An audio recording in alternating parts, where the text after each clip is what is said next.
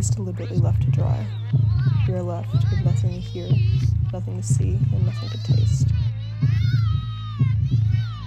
Our minds work fine, but we can't express.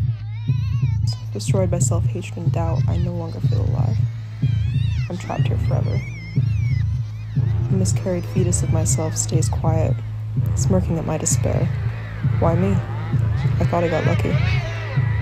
We're all here for the same reasons, but it can never be explained. I'm torn apart by the constant struggle, and for a second, the tugging stops.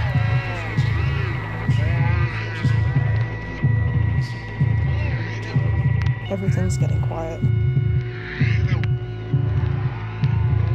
I can see, but I can't open my eyes. I try to scream, but my mouth won't open. My neck and body is stiff, but my heart's still racing.